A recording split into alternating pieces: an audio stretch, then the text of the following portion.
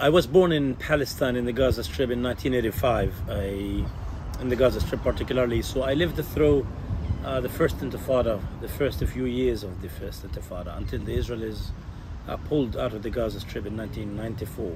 So I saw first-hand account the occupation, the killing, and the attacks of Israeli soldiers against us, against my family, my brothers, my sisters. Can you imagine this? I saw all this. These are the memories that I still keep, and these are the memories that fuel my political career here, particularly in this country. I'm running in a constituency called Ealing North. It has around 100,000+ people living in this area, different backgrounds, different ethnicities. I know I have a big duty to do. It's a very tough job if I win this election, you know, serving those people, different religions, different ethnicities, different mindsets, people with different concerns and problems, from health to housing to austerity to the high cost of living. A lot of things that I'll be dealing with if I win this seat.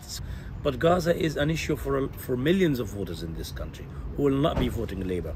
Muslims, non-Muslims, those who stand for justice and human rights. They will not vote for a party that supports genocide, for example.